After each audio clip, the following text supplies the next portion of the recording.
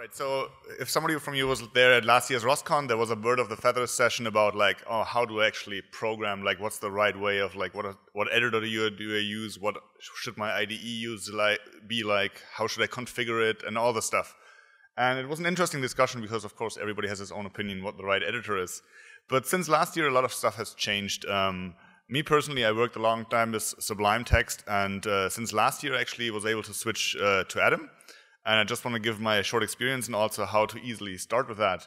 So one big advantage of Atom is that it's very highly customizable. So there's, I would say, almost nothing you can just add as a plugin to it. And of course, for everybody who programs all the day, you just don't want to touch your mouse. You just want to have your hands on the keyboard all the time. So it's good that you can do everything with shortcuts. But that's pretty common. The good thing is that it's very feature-rich editors. So you can have syntax highlighting, standard.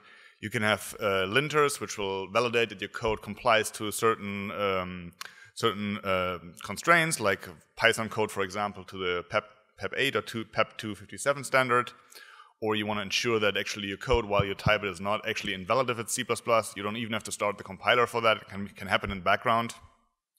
Or if you write like a gazebo model, you just want to like just validate it immediately. If you mistype an attribute, it just tell you immediately.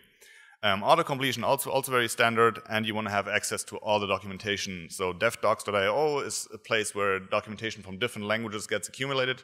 So it's good to have that like at the fingertip. But there are also features like this example where you have a really complicated, in this case not that complicated, regular expression, and you just want to visualize it. And the editor just has plugins for that. You just go to the regular expression, you see the nice railroad diagram.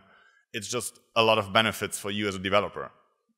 Usually it's very difficult to like set it all up because there are so many packages involved. So how can you get bootstrapped easier to get started and try it out? Well, the steps are really simple by now. That was not the case last year, but now you just install Atom. You install a single package. It's called sync settings. And then in order to configure everything, you first have to enter your token for GitHub. And then you can clone an existing configuration. You can, for example, use the one I referenced. That's the one I currently use. It's a gist file on GitHub. You just clone that, and by that one you get the same setup I use on my machine. And that's great. You sometimes have to install some dependencies, like Python PEP 8 or something.